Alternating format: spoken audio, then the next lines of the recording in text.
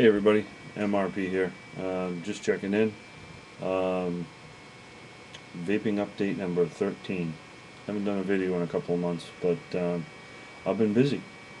I am on Elixir TV every night watching. Monday nights I'm on the show with Jeff, aka Slinger.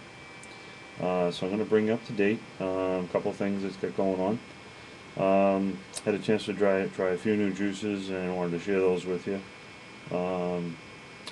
I was able to finally put together a very small box mod. That is my version of nice and easy. Very simple little box. I actually found it laying around one of my junk boxes of stuff I keep.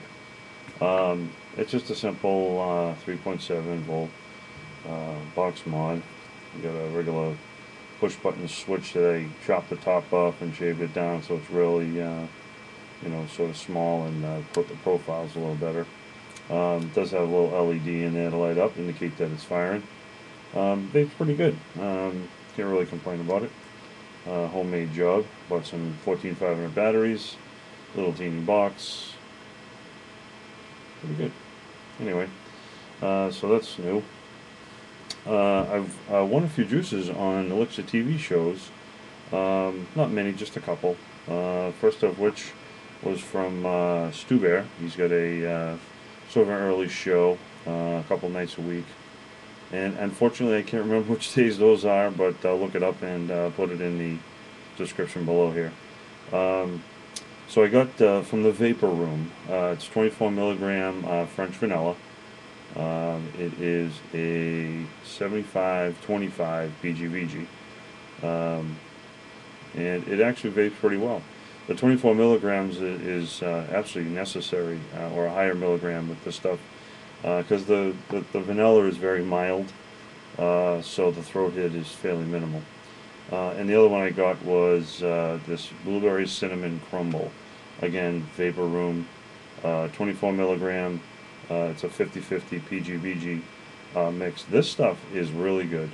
I've only had it for a short time. I got probably a good mil there, and this isn't even like my all-day deal because it's 50-50, and I use the still using the Ego Tank system. This is my second atomizer, which is kind of funny. My first alcohol wash, soak, whatever, just to clean it out. I was wiping it off, and just not very hard, just with a paper towel, and the rubber coating fell right off of it. Obviously, it's not going to affect its vaping, but I just thought it was kind of funny that the rubberized coating seemed to basically fall right off. So blueberry crumble, cinnamon crumble. The cinnamon is not too bad, but it does give it a nice kick to the blueberry, and the blueberry is very strong in there. I also, finally, after many attempts, watch his show almost every week. It's JDvorr and Ole Front Porch Vaping. I believe he's on Thursday nights, 8 to 10, or, yeah, 8 to 10. I'm going to have to look up the schedule. I'll put down a couple of show times. Anyway, I also do a show on Elixir Monday nights, 8 to 10, with Jeff, aka Slinger. Thank you for all the subscriptions, everybody. We'll be drawing a winner probably next week on our show, or this next Monday, 8 to 10. I'll put the link to the Stickum channel in the description below. It is, I'll say it, www.stickum.com/ElixirTV2. That's the actual web address. So I also got two juices from JD. One is the Gator Bait. This is a lime, sort of graham crackery flavor. First lime vape. On the fence. It's a good flavor. His flavors are definitely out of sight because he mixes obviously his stuff all himself. So he controls the amount of flavor, and he's very very strong with the flavors, which is excellent. So it's a great flavor. On the fence with the lime. Again, first lime vape, so it takes a few to get used to, and I haven't really vaped that much of it. Probably switching over to that pretty soon. It is a 60-40 PGVG and a 12 milligram nic content. This one here I got and then vaped the snot right out of it real quick.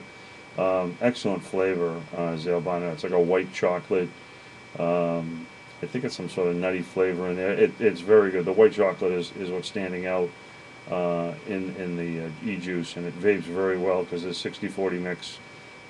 It's something I would prefer if I was DIYing at 60-40, 70-30.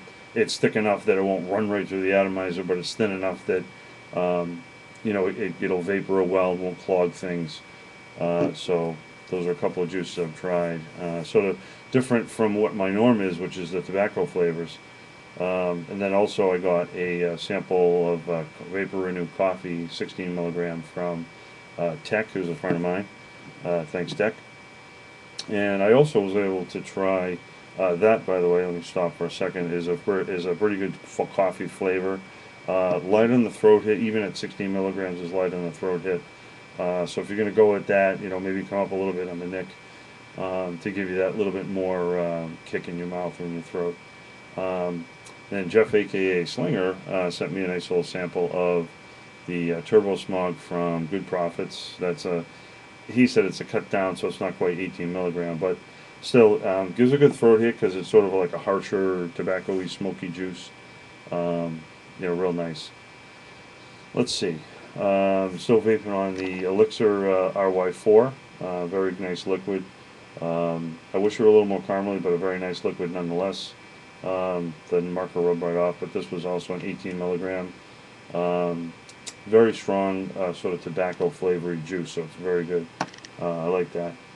And I'm still kind of playing around with my Saber Touch.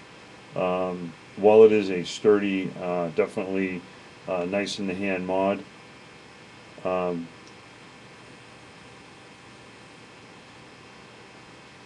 it's firing today, produces great vapor because even at 3.7 volts, it's using an 18650 battery, so it's got a huge mAh rating on it. So I think that gives it a little bit of